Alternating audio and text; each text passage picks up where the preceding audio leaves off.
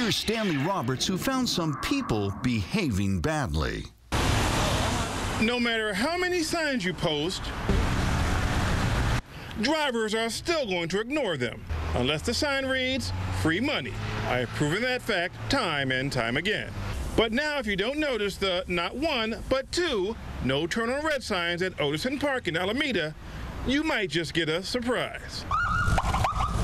Because Alameda police are now issuing tickets to anyone who ignores those signs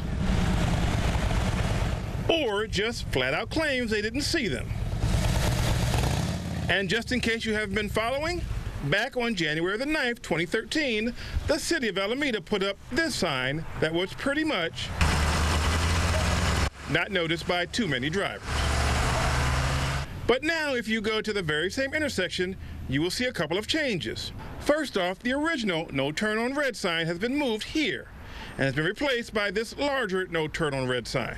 Not to mention 100 feet away is this sign reading, "Change traffic conditions ahead to alert drivers." But for some people, it's business as usual. Motorcycles do. But honestly, it was so bad that even as police officers pulled over drivers for ignoring the sign, more violators would appear. Like this truck. And it appeared the driver may have missed getting a ticket, except